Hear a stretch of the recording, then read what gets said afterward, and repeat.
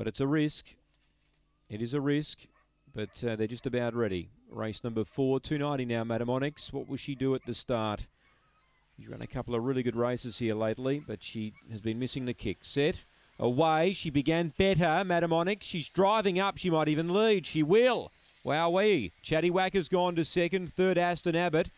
Fourth, the rail, Zorro Bale. 5 lengths to Apollo Dawn. CJ's Heart, then Richie's Vibe, and last is Albro Pedro. Madam Onyx, the one to beat, led by 2. Aston Abbott is doing the pursuing. 3 lengths away to Zorro Bale and Chatty Whacker. Madam Onyx a length. Aston Abbott, I should say, trying to join it, and Aston Abbott goes to Madam Onyx and wins. Aston Abbott from Madam Onyx, Zorro Bale and Chatty Whacker. Then Apollo Dawn. Next in was CJ's Heart. And Richie's Vibe and Albro Pedro back at the rear. Aston Abbott over the top wins here.